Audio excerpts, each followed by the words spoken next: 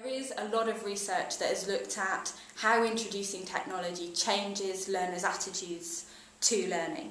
This isn't what we focused on at the moment. Our reasons for this are that a lot of these studies which have looked at the effects of technology on students' motivation, they've only been very short-lived studies, and the technology has been completely new to the students. So in these studies there's probably been a novelty effect.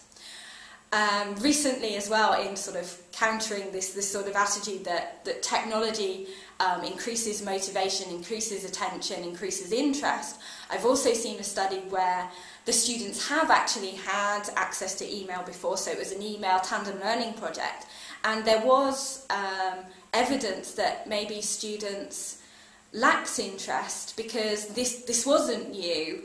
The novelty of the technology was wearing off.